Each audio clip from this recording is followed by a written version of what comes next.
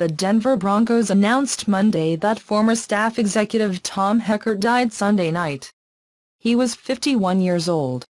Our deepest condolences and sympathies go to Tom's family, especially to his mother Rose, his children Griffin and Madison, and his ex-wife Kathy, their friends, and the many people he worked with during his 27 seasons in the NFL.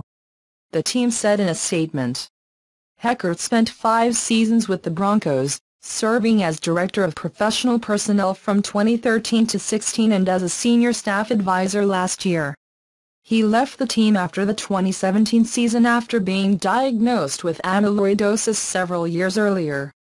Prior to joining Denver staff, Heckert closed as general manager of Cleveland Browns 2010-12 and Philadelphia Eagles 2006-09.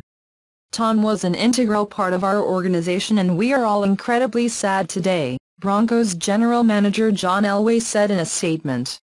With his many years of experience and time as general manager, Tom was a great resource and a key member of our team.